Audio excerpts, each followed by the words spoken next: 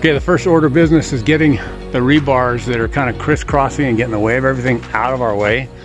So this one is over here and it's a 10-footer, so that's going to be forming the inside wall of this grotto space boulder. So want to get that, and you kind of weave it around and get it to go inside everything, and then you just push it up so that that's out of the way.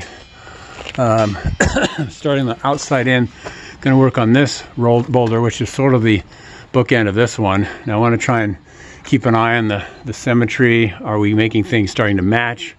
Are they going to be complementary in the design, which is what we want? So I might lean this out a little bit and have a pitched wall this way, which is sort of going toward the center point. But I'll keep playing with it. But you kind of step back, look at your work, bathroom trip, come back, look at what's going on, and go, okay, oh, that's kind of goofy, or let me switch and adjust that, because now's the time to do it, guys.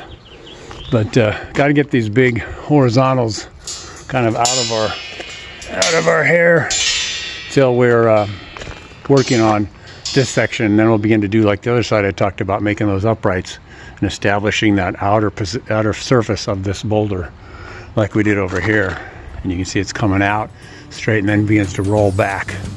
Always remember to have angles, not horizontal lines, in terms of the rock shape. Okay.